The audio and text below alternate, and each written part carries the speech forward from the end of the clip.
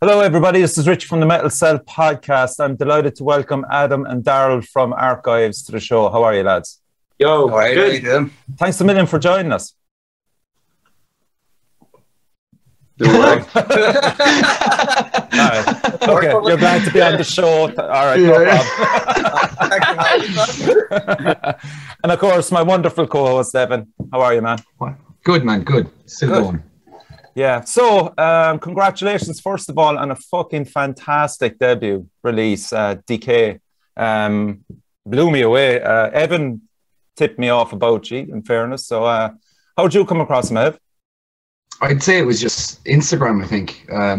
Yeah. I think it was through Worn Out. I think we were just kind of talking through that and then checked you out. And I think it was like, what I loved the most was the fact that it's a brand new band that like skipped the shitty growing stages. Do you know what I mean? Like, I think he did it right where it wasn't just like, here's some shitty demos and then all of a sudden there's a jump. You know, you seem like you kind of went in with like intent to know exactly what you were doing. You had everything kind of down to get over the teething stages. So second I saw that straight away, I was like, right, I'm going to keep an eye on these guys. And the stuff that you've put out so far is fucking sick. Yeah, absolutely. Thanks very much. I just like it. Yeah, give us the background to the band, lads.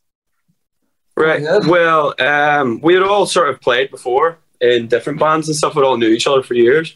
Okay. So in that sense, we've kind of done the thing before where, you know, we'd released shitty demos and done all that kind of stuff. And basically during the first lockdown, we more or less sort of were talking back and forward about maybe doing something just because everyone's sitting inside and you feel like you want to do something anyway. Yeah. So just sort of started writing remotely that way. And well, we had 4 songs, didn't we? Talking about an EP, and me and lead guitar player Stuarty says, fuck it, we'll go for an album and really put everything in this year with lockdown and just put our in it, like, and it's exactly what we've done in the end. We're going to try for about 14 songs, dwindle it down to 10. Jesus. Yeah, just we could have kept going. He wanted 14, like, but yeah, just thought 10 was a bit short for an album. Thought we needed a bit more. Fucking hell. Fucking played. And name out a few bands you were in. Right, I was in IC Blind with Stuart and Saul, and we done that for years. I was in, like, to be honest, lots of like shitty bands when I was younger. I was in like All the King's Ashes, stuff like that. More recently, I was briefly in Embrace Execution, and a couple other projects and stuff that didn't really do much, you know. But yeah, I've done drums and Survivalist, and then Stuart and Saul haven't done much. No, it's just been whatever we have done. Yeah, Minimalist as well. We did Minimalist together. That's it, but nothing really, you know. We're trying to put more into this project. And what kind of styles were they? I know Survivalists, they're fucking outstanding. Shout out to the lads there. Great band, yeah. Great band. They're going to be releasing in January or February, I'd say, at this stage. Survivalist supported Worn Out, actually, in Belfast. That was my first time seeing them. So you were drumming with them for a while, Daryl. What's that? You were drumming with them for a while, is it? Yes, I think all the stuff they have out now, I think I drummed all of it. No way. Jesus, all okay. Of it. I think the only thing that was changed was the last the song drums. in the band then, and they changed the drumming on that song. That was it. So yeah, I was in them for about a year. Wow, Jesus, excellent stuff, man. And when you're saying as well that you were, you know, writing things remotely for the initial stages of it, how many songs did you have before even stepping in the room to be able to play? Because I remember hearing that you had written things and it was like, right, was it a case of you had an album and then going in to try play it, or what way was it? This process is why I love writing with Stuart. We had 4 songs down that we'd like practice in the room. And Minefield was the last one, I think, wasn't it? Which we did. I think so, yeah. We recorded it first, thinking, right, banger, let's go. Then Eulogy was the next track. So it was track 5. Was it? Yeah, track 5. And that's where we're like, right, there's fucking serious. Well, we think there's a good sound here. That's fucking for the album. So we walked in with 4 songs and came out with 10 in about a 3 or 4 month period. Yeah, so it was very quick turnaround. Yeah, we started tracking in January, and I think we're finished, say, about May time. Yeah. So yeah. And what about Paul? Where did Paul come from? What band is he? Paul, this is Paul's first ever band. Yeah. Okay. So it is. So we got him online, basically. It wasn't actually too much involved in the tracking. He wasn't about then, so he's came along now, and slotted in pretty well, hasn't it? Yeah. Whenever we first started recording the album and stuff, we actually had 3 guitarists and a bassist. But we just kind of, I don't know. It didn't work. Didn't work, you know. It's too, I don't know. Too many egos. Yeah, it's too much. You know, you got too many dudes. You got to go what works. Yeah, I think once there's a flow, it's hard not to stick with what actually works, especially the early stages of a band where there's going to be such an influx of writing and everyone's going to try to get their part in some way. So I think it's a very crucial time. You were getting 2 sets of songs maybe, and they were sounding a bit different, you know. So you dwindle down and go, well, that's good, as you say. So that's what we do, you know. And Adam, have you been a singer the whole time? Do you play other instruments? I mean, most bands I've been playing bass, to be honest. Like, really? Cool. I've done a lot of backup vocals, like the odd screams and stuff, and singing and that. But yeah, I guess I always wanted to just be a vocalist because I'm pretty much like mediocre at everything else. So it's the obvious thing I wanted to do, you know. So I'm finally kind of getting to do that, you know. Yeah, so, they have a lovely balance right through the album, Edmund, of the clean vocals and Adam's vocals as well, like, haven't they? Yeah, I always find when it comes to the heavier stuff as well, that can be so hit and miss. And like, I won't even pretend it's not like some bands might do just one or just the other, but when you're mixing them, it really does have to be done right before, like, because it can so easily come across like very cringy, you know. But like, you got that perfect balance, and I feel like you were conscious of that, almost like knowing where was the right pipe to put in, because, you know, just because a vocalist can sing doesn't mean he has to every time. Like, you know? we like cleans. Well, I'm not actually a massive fan myself, to be honest with you. So we've always sort of thought like a hook as opposed to a whole song, and keep the screaming going like fuck, you know, keep it metal. Yeah, because I think if you put too much like clean vocals in, like there's like, I think you can pigeonhole yourselves nearly by doing too much of that kind of thing, you know. And and for both of you, I mean, like Daryl, your drumming right throughout this album is fucking stand out, absolutely brilliant. Now there's nothing better than a fucking drummer that's propelling a whole album along, and it's a great example, man. So congrats on that. Thank you very much, brother. Appreciate that. What you like, Ed, for being your drummer yourself? Like, it was actually one of the first things that kind of stood out to me, you know,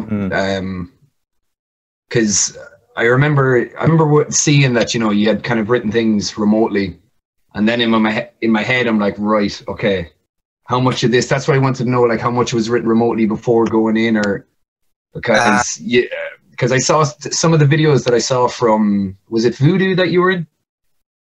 Recently, yeah. Because I saw a few of those, you know, like just even little shitty Instagram videos or whatever. But I was very much just being like, right, is this going to be a watered down version of the tracks? But not at all. Everything just sounded tight as fuck.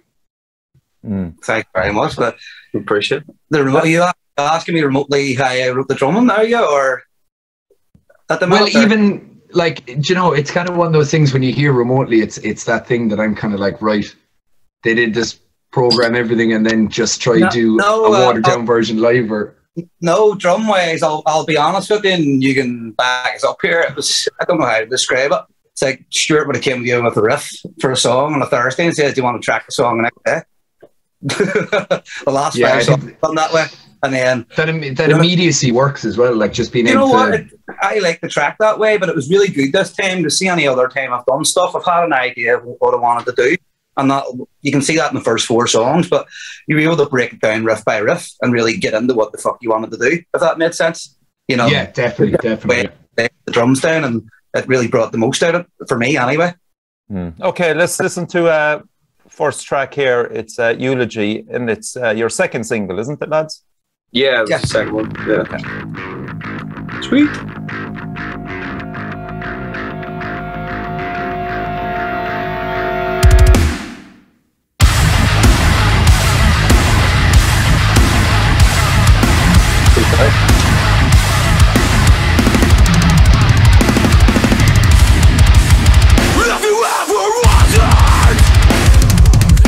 What is like? So look at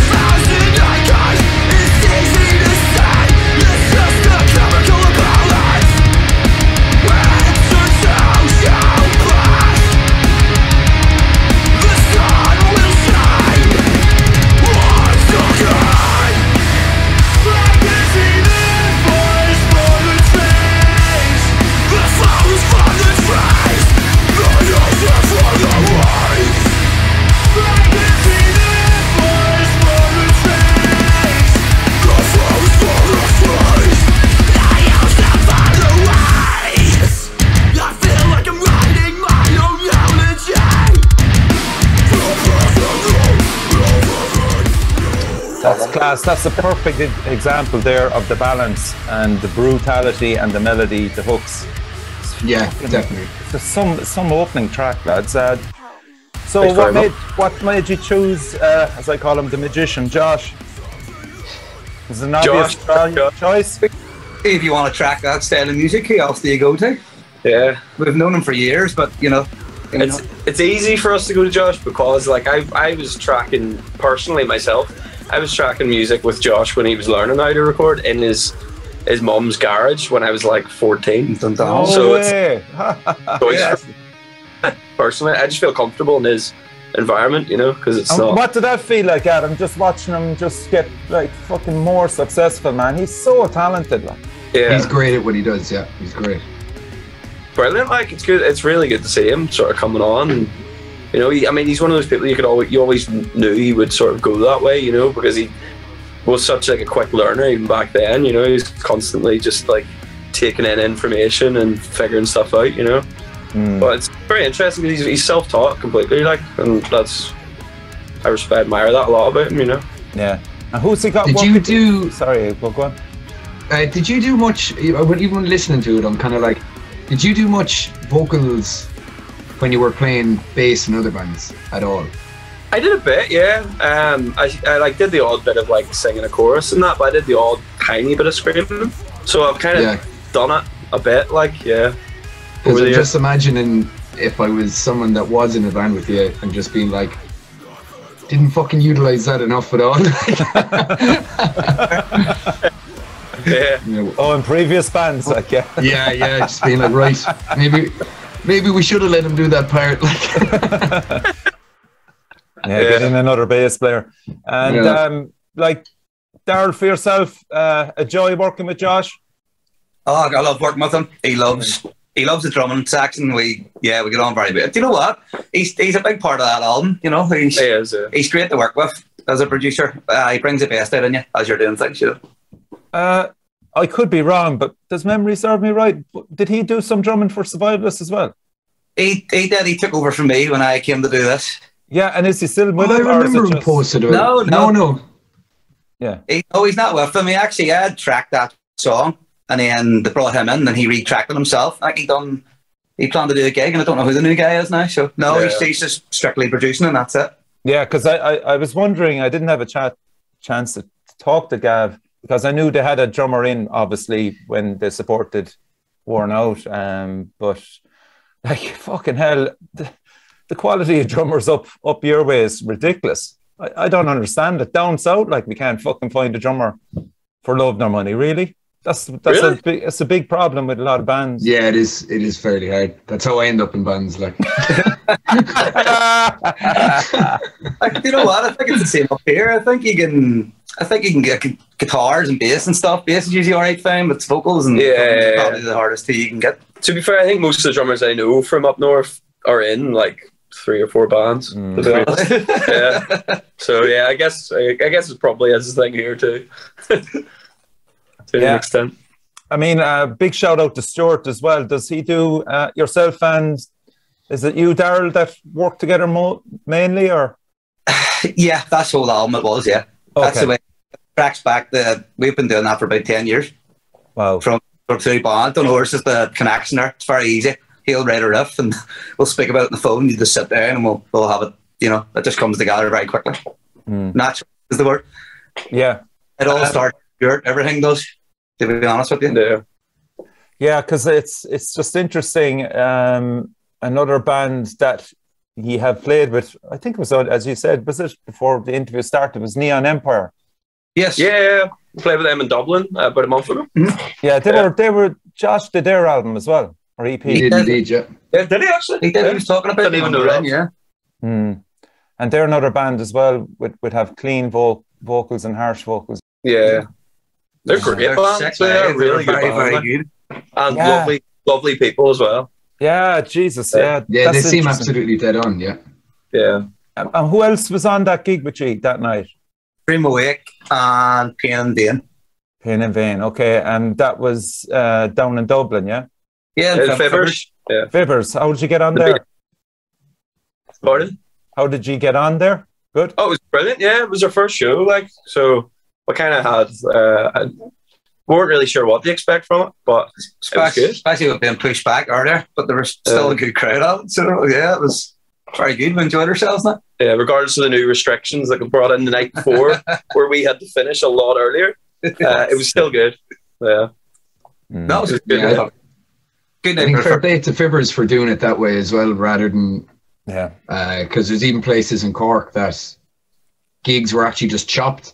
Like, look, we can't have you and a DJ later, so they've actually, it's like showing what they give a shit about more, and it's the DJ later on.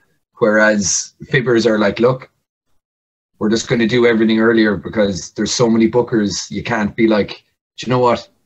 You can make money today, but you can't. Do you know? Yeah. So if I just think fair play to them for going for doing that, like, because other places are just kind of cutting the bands and then putting a DJ on, like. It reminded me of the Limelight gigs are like that in there on a Saturday. Have been for years. It's like 5 to 9. Yeah, yeah, I saw that. All right, yeah, a lot of them have like the 5 o'clock starts. I was watching Andy's vlog actually. Shout out to Andy from the Crawling. They played the Limelight there. It was I'd love to. It's one venue I haven't been in yet. It looks class, like. It is cool, man. It's a good place. It's a really big place. So is it size wise? How does it compare to Voodoo? Way different, isn't it? It's a completely different got a layout. Bar, floor in the middle, and then 2 lift up trailers, haven't you? So you can probably fit a few more people on it. All right, okay, so it's slightly bigger, yeah? Yeah, there is 2 venues. There's like 3 bars can join, so, but I guess Limelight 2 is where they'll have the gigs. Most of like local gigs, I guess. Any of the bigger bands Have you played there, Ev? Have you? No, we haven't played in Limelight. Yeah, it kind of reminds me of the Dally in Cork. Yeah, in a way, I guess. I'd say Dally would have been bigger. I don't know. Yeah, just the layout there with the bar. Everything seemed to move to Voodoo, really. It seems to be going that way more now. And Voodoo more nowadays, you know. And Speakeasy, I guess, as well. Yeah, it's right. Yeah, Jesus Christ, they're spoiled for choice, aren't they? For fuck's sake. Fucking pricks. Yeah, sure it does. That's all you are. We hate you. Like, we have to drive 4.5 hours up to Belfast every time. And then drive home hungover. Nothing worse, actually. Yeah. Grimly holding on to the steering wheel with clenched teeth going, it was worth it, it was worth it. And then holding on to Richie at the same time, being like... I'm going to be back up anyway, please God, to see Metal to the Masses. Are you actually, can you sing about Metal to the Masses? Are you on it? We're going to be playing it. Yeah, we're on it. Nice one. Okay, good. Is that official yet, or? We'll put it through, but I don't think there's been any announcements. Okay. Yeah, man, that'd be a great one to get up to. You can jump in if you want, man. There's no hassle. We fucking will, boy. Absolutely. So let's get back to the album. The album title, Decay. I mean, Worn Out at Waste. You have Decay.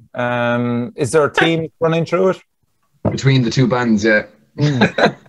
Just copy each other. I work in an environmental department.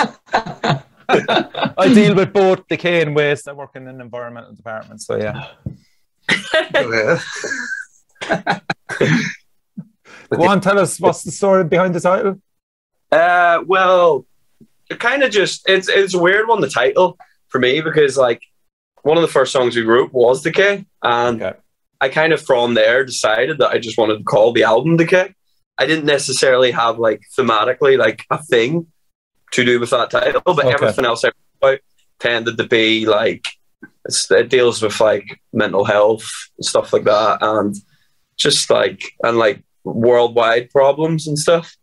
So like Karushi, Karushi in particular is about like, Karushi is a thing in Japan where people basically, they're working like crazy hours, and they literally like just sort of drop dead from overworking, and it's an epidemic there that's literally called, has a name, Karushi. So it's about that, like that. So it's just about different type, like some bad shit going on, I guess. I'm bad at explaining things sometimes, but yeah. No, that's good, man. I mean, we'll do a quick run through a few of the songs. So Eulogy, the opener that you all heard there, absolutely one of the tracks of the album for me. Directed by Kyle Colby. Yeah. I was going to ask who did that video. It's excellent. Yeah. Kyle. How long? Do you know how long Kyle's been doing it for? Not too sure. A couple of years, maybe a couple of years. But he's very talented and he's very driven. He's not in Canada as well, so yeah, he was doing it in Canada. He films a lot of like rap videos and stuff. Cool. So he really knows what he's doing. Like, and we just sort of filmed it in the summer there. Like at the time, I was living in London for 6 months, so I like flew over from London to shoot the video, and we hired out the roof of UES Centre in the centre of Belfast. Where did you hire out? Pardon? What was the name of the building? The UES Centre. It's like a music centre kind of place. Where they have gigs and stuff sometimes. Cool. But there's like loads of bars down like the side streets, and we were playing on like a Sunday during the day, so like it was incredibly loud, and there was like groups of like girls and stuff down like we're ruining their day drinking, you know. Proper fucking Beatles moment. Like I was just gonna say, I just finished the 3 episodes on Disney about the Beatles playing on the roof, man, and it's ridiculous. The lads playing on the archives roof. on the roof, like It was like that, but more of a racket, I guess. Fucking more mild day too. It was, it was a scorcher. Yeah. And thank God you weren't fucking miming, man. That's great to hear that you played it live, you know. You have to. You can't get away with it. I've seen plenty of fucking bands that have, you know. Well, they've tried to get away with it, and it looks absolutely shit. I'm not going to name them, but yeah, that's a great video as well. What was the reception like for that track? I mean, it's your second single. Are you aware of how many streams, how many people are viewing it, or are you watching all that stuff? Well, I think it's been out, what, 2 weeks, 3 weeks? Or something now. 2-3 weeks it's been out now. Yeah. It's growing quite quickly, like on YouTube and stuff. 3,000 plus on each. 3,000 plus views, and like we haven't really put any promotion into that so far. Yeah. So it's been quite well received. Yeah, we have a PR campaign ongoing, obviously, to push the album. So we're just, it's dropping through magazines and stuff like that, isn't it? So more word of mouth that way at the moment. Alex Baker as well. For Blood. He seems to really like that song, which is good. He's been playing it quite a lot. He's played it a few times in a row, didn't he? 3 weeks in a row. That wasn't that. It's a bit overwhelming for me, like, to be honest. Yeah, you never that, do you? So it was good. And the next track then is Blueprints. Tell us a small bit about that. Blueprints is basically about like the concept of like nature or nurture. Like, say for example, you take like a serial killer or something. Is it their upbringing or the way they've been treated growing up or throughout their life that's caused them to be that way? Or are they born with that in their DNA kind of thing? Yeah, it's like that. What's it? Something in the carrot. What's that? Stick in the carrot. Stick in the carrot, yeah. Yeah. How you're raised, that if you're giving a kid a stick, will he end up being aggressive? And if you're giving a kid like a carrot, is he going to end up to be Bugs Bunny? Exactly. Yeah. Okay. Then the title track, Decay, you've explained that. Unity, it's a great track, number 4. Unity. Unity basically it kind of deals with a couple of things, but primarily it was like around the time like Israel and stuff was going crazy, like Palestine. Yeah. And you're seeing obviously on the news at the time about like Syrian refugees and stuff and people rejecting them. So I basically kind of wrote it around that. Like, it's kind of like there's parts of the song that are from the like perspective of the person in that situation who's born into it, can't help it, and other parts of it are just kind of like. Is that one of the newer songs, lads, or was that in the first 5? One of the later ones we wrote. Track I'm recording, one of the last few. We had recorded quite a few when I was writing the lyrics, I think. So yeah, I think that riff quite a while though. We had one riff in the middle of it, I think, for a long time, and then we just built it around it. Then shoehorn it in, like yes. The 5th track, Minefield, again, great video. DR Productions, tell us about these lads. That's Josh Robinson. Yeah. Oh, Jesus Fuck's Christ. sake. we just literally, we just done that. We're like, we need to get this fucking out there. Josh was like, let's do a video. He was just like, I'll do a video. I'll do it. We're like, let's go and fucking smash it out and get it out there. And we didn't even drop it for like 6 months anyway. But Yeah. Really, yeah. yeah, I think Fair we play were to him, yeah. February, didn't we? Oh yeah, it was ages ago we did it. Yeah. And was that the obvious single, the opening single for you? Or had you? Yeah. Okay. Yeah. Class. Yeah. I have the lyrics there now. Why do I always feel like it's my last day on earth? Why does I always fail to lift this curse? Go into that there a bit, Adam. Right. Well, basically, that is just like depression, just written down pretty much. And like, I guess at the time I wrote that, to be brutally honest, I was kind of like dealing with things by like maybe abusing substances and drinking too much, that kind of thing. So it was kind of like that self-destructive path where like you don't really care about kind of like your own safety and stuff, you know. So like you feel like it might actually be your last day because you're like, you don't really care anyway, you know. Yeah. I guess to not bring too much of a downer on shit. No, it was a long time ago I wrote it, but yeah.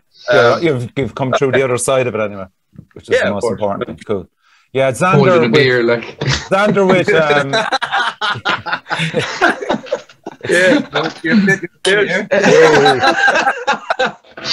that means he's conquered it, Evan. For anyone listening to the audio version, I have a sniffly nose. Well, like you respect that as well. We see that with Xander, with Evan's band Born Out as well. He's fucking brutally honest at times, and you know, there's no hidden agenda with the lyrics. It's straight down the middle, isn't it? Yeah, there's a certain level of crypticism that I think he's just not bothered with. As in, this is what it is. You know, you can take your meaning from it, but there's something a bit more relatable in that sense, rather than trying to have too much in-depth lyrics that no one will ever figure it out anyway. But you know, just straight to the point. Yeah. Track 6, Holding On. Daryl, what are your memories of that one? Double kicks at the start of it. That's what I asked. Brilliant. Go on. Cramps. That was like the second song we ever wrote. Yeah, that was a long time ago we wrote that one. Yeah, it's an early one that turned out a bit better than what I think we thought it would, basically. Yeah. And do you play that song live? Yeah, we played the album launch. We played every song bar Crochet, just due to time. Oh wow! Okay, cool, nice one. Fair play. That's a move. Parma Violence. Go ahead. Right, Parma Violence. It was actually the last song we recorded. I recorded it literally the day I was moving to London, pretty much. So it's a good memory for me that way, because I literally went to the studio, banged it out, and then got on the boat and literally left the country. So it's kind of like a funny memory for me, finishing the album on the day I moved, you know. Yeah. But it's a weird one, right? Because it's the stupidest theme of the whole album, but it's kind of like was the funnest to write. Basically, it's about like I was drinking like a Parma Violet cider, right? I never even heard of this. I work with, right? And randomly, I'd seen the word and read it as Parma Violence. Right? I might have been. I'm not quite sure. But then I was like, I asked a lot of my friends and stuff. I was like, "That's a cool word. What do you think that means? Like, what does that make you think of?" And I was with my friend Kev one day. I think we're on the beach actually, and we were having like smoke and stuff. And I asked him the same question. You know, what do you think that is? And he said it sounds like kind of like a graphic novel kind of film about a fashion designer who hates everybody else in the industry, and he's a serial killer and he kills them all. Can I have some of that's your next video? That's your next video. Sorted, like So that's literally what it's about. I just wrote it like it was a movie, but yeah, it's ridiculous. But yeah, fucking hell. I'd watch that. I'd fucking watch that, like 100%. Again, I have to put in the Beatle fucking analogy there of Paul McCartney's mate. We're sitting in some fucking restaurant or something, and Paul McCartney, what was it? He goes to Paul or something like, pass the salt and pepper, and Paul McCartney thought he said, pass the Sergeant Pepper. And he went, I didn't even know that. Yeah. That's a cool thing, Sergeant Pepper. And he said it to a few people. They all went, sounds like an interesting bloke. So Parma violence, man. Remember where you heard it first. I thought it was about a cheese. A violent cheese. Violent diarrhea from a cheese, like. Or if you put a H in front, it could have been pharma violence. Pharma violence, yeah. Really interesting as well, but I know. Okay, Map Maker. I'm really interested in this one. I really like that track as well. Yeah. Keep your eyes peeled for that one. Say no more. I think, Go ahead. Map Maker, lyrically, I was reading a book at the time when we were writing the album, and it was a book about this guy, Percy Fawcett. I think there's like a film and stuff about him. But he's a guy back in, I think, like the early 20s, 30s maybe, who was like an explorer. Like he was essentially a map maker. Like he was mapping territories of places where people had never been. And he basically went to like the Amazon in search of a city that people he had heard allegedly existed, this kind of utopia, where there's like all this gold and everything, right? And he went there. He's a guy from England. Like he went there in search of it, and nobody ever knew what happened to him. He basically went missing. To this day, they don't know what happened to him. He went in the bender, never come home. But yeah, I just wrote it as if it was like his thoughts and feelings while he's going through that, and like maybe feeling guilty about the fact that he's leaving his family behind and he's going, and is it selfish of him to do this and go out and seek that out and stuff. Yeah, I admire that, man. And it's cool that they go off on those tangents as well, lyrically wise. Yeah, I'm just thinking about your man, like, because if he was out kind of making maps, he's obviously in a place that no one knows where it is because he hasn't made a map about it yet, so he's fucked, like. I think I tried, might have got him in the end, but yeah. Okay, so we're going to play my favourite track of the album.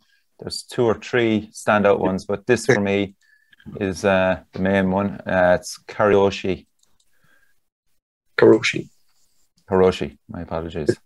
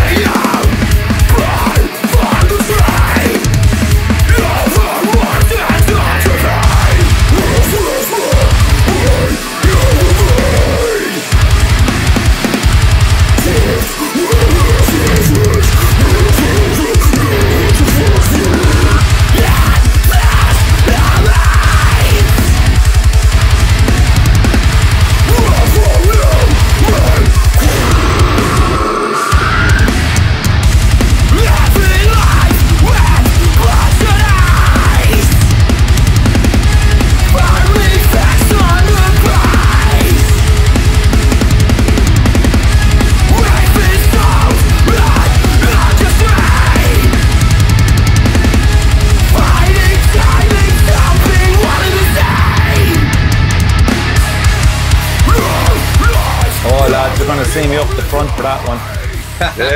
Me and my 51-year-old ailing neck, but I don't give a fuck. That's definitely holding on to the speakers for that. That's the one that will put him under now, watch. Yeah, it will be. It'll fuck me up, man. I thought I was going to be heading to hospital after Elder Druid, but no, I will be losing the plot for that, man. Daryl, how do you approach a song like that as a drummer? how do I approach a song like that as a drummer? Yeah. How do I approach any song as a drummer? Fuck, I don't know. It's literally, best way of putting it, Stuart just gives me something and you hear it in your head before you even get something.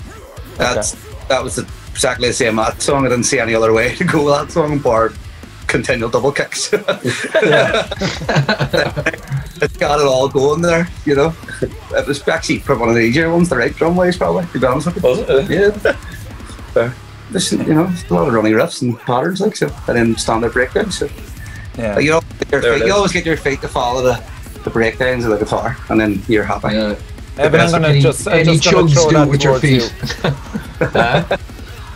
Evan, I'm going to throw that towards you. You've listened to that track, man. I mean, would you approach it any differently, or? That's interesting. Well, I mean, every drummer is going to play things differently, but there's definitely things that I can see exactly what you mean by, like, well, that's what you have. That's exactly what should be played. Like, there's some matched kind of open chugs and stuff that it's you're giving it that boost behind everything. Like, it would probably sound weird if you didn't match it. Like, you know, you just start there, and then once you get it down, you start fucking firing ideas in with toms and snares, so you all tempo, and it just starts piecing itself once together. You have that initial, the bass, kind of the groove down with your feet, then work away. I think it's with songs like that, it'll be a lot of people's hands that would change rather than people's feet. You know,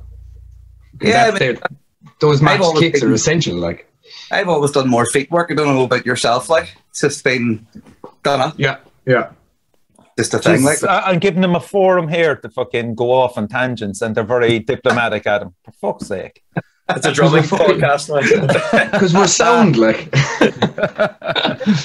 Adam, you said that it was about the Japanese style of the way they make them work and stuff like that. Yeah. Again, approaching that from a vocalist side, and yourself and Stuart, did you have much of a discussion in relation to how it was going to come across that song in particular? Shared vocally wise? Or in terms of what I should be doing? Yeah.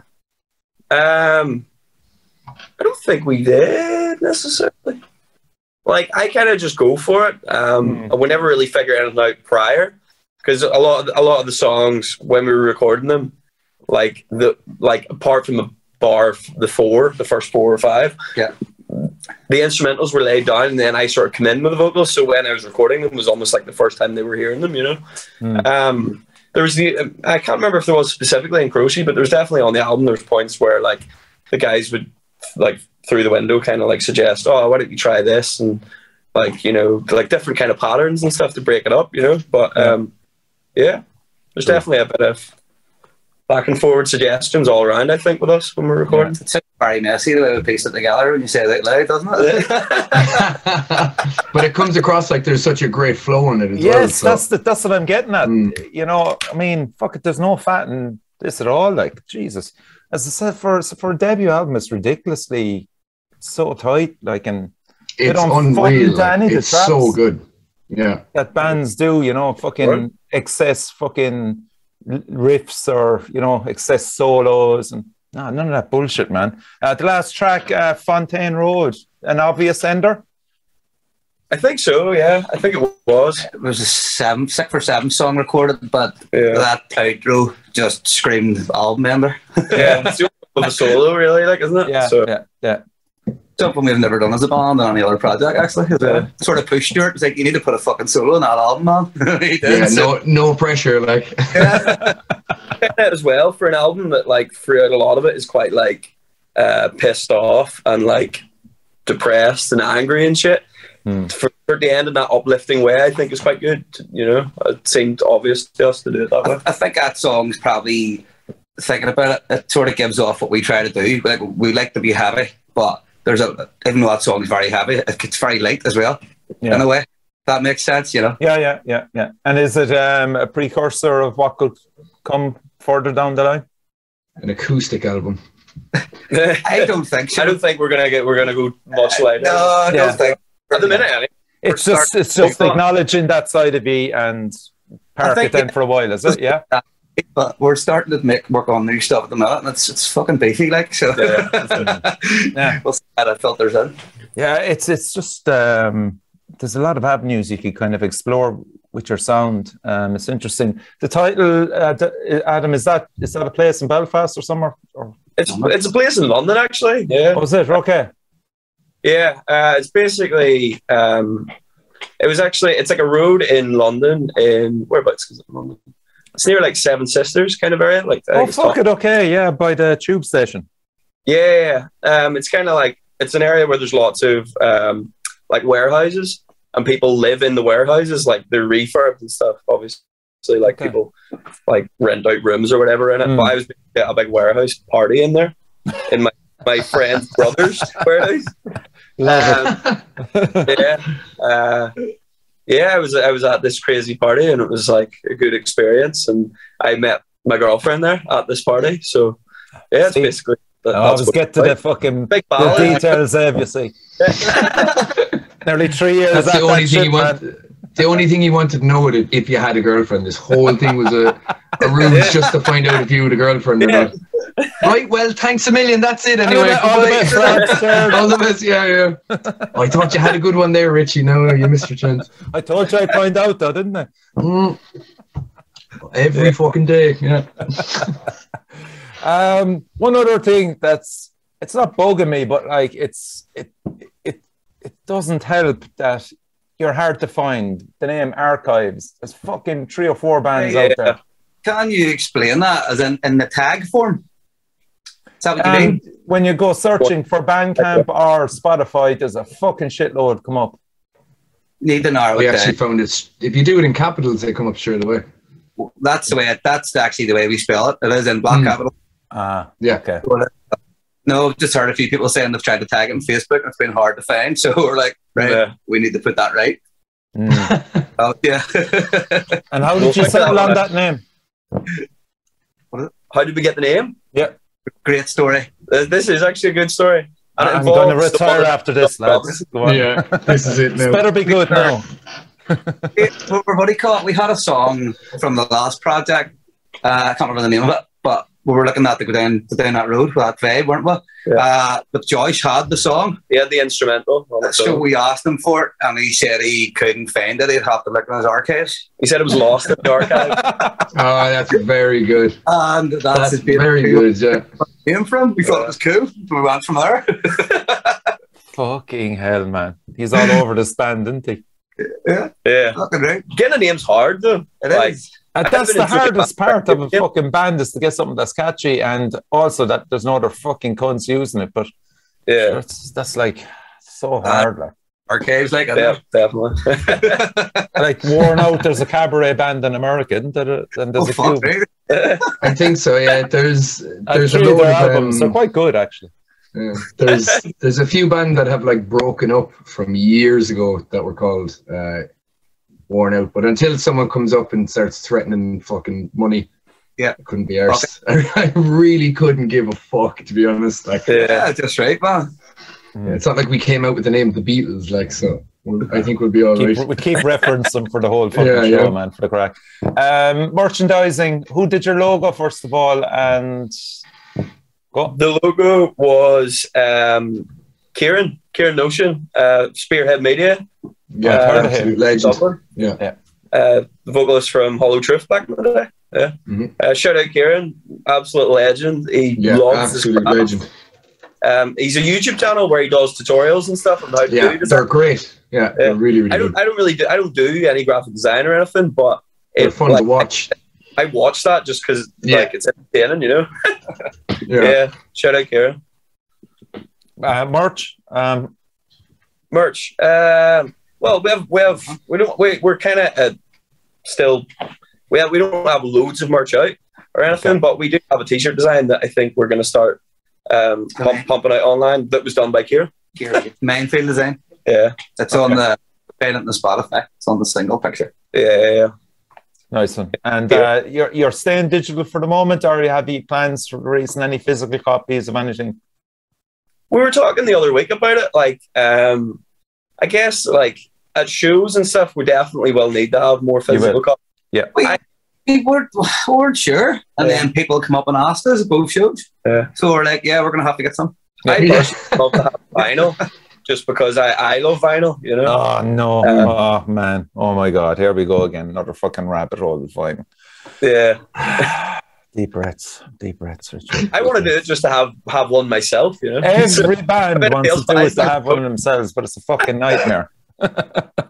It's just because they take so long to get. That's it. That's the only problem I have with it. Like, it's so, like, there's not enough vinyl plants out in the fucking world at the moment, basically. Well, it's the fact that we're in a global pandemic is what really kind of fucked it.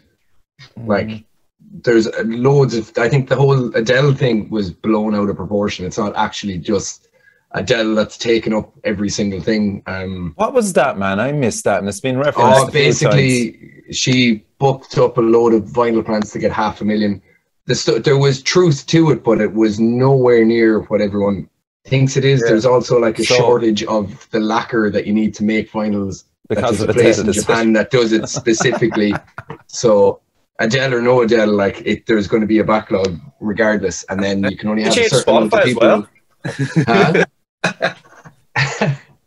Yeah, but yeah, vinyls are class. Just get them. Like you climbed the mountain, Evan, with it, man. You got it, and we did it months and months before people even knew that we'd done anything. Like yeah, and what I love about that is the fact that Worn Out now can go to play a show and have their vinyl as merch, which is class. Like yeah, and that will probably be very interesting to see how many copies shift in relation to T-shirts and vinyl, because you're in the position to do that now because you have a shitload of vinyl. So that'd be very interesting to see.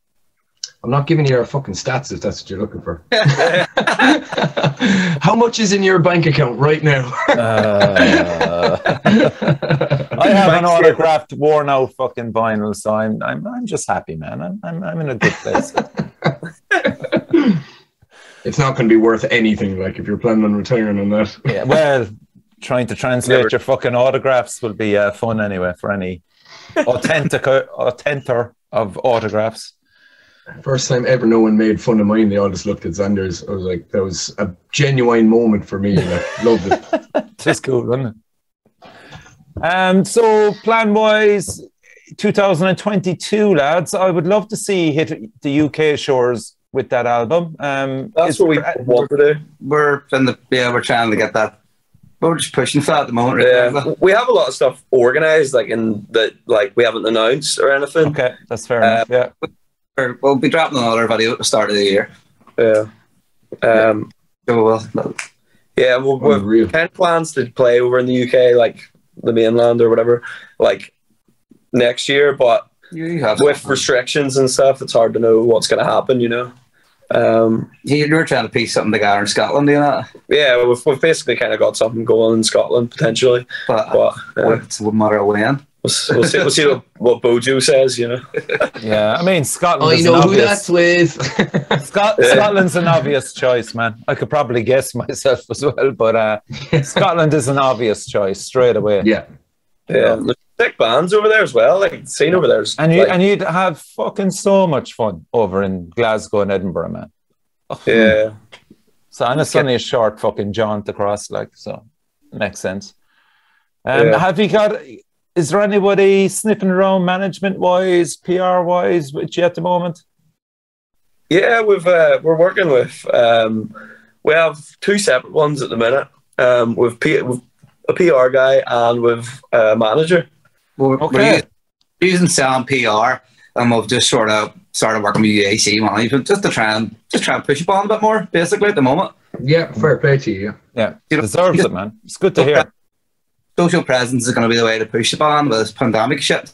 So that's the way we're going at the moment until we can get more shows, basically. Yeah. So hopefully we can get our UK tour sorted through this as well, you know. Yeah, absolutely, lads. Yeah, 100%. Yeah, like the man below me here, for maybe Evan is fucking so annoying. Like Cork was so fucking good for gigs before pandemic. It really was, man. We'd have you down at this stage, literally.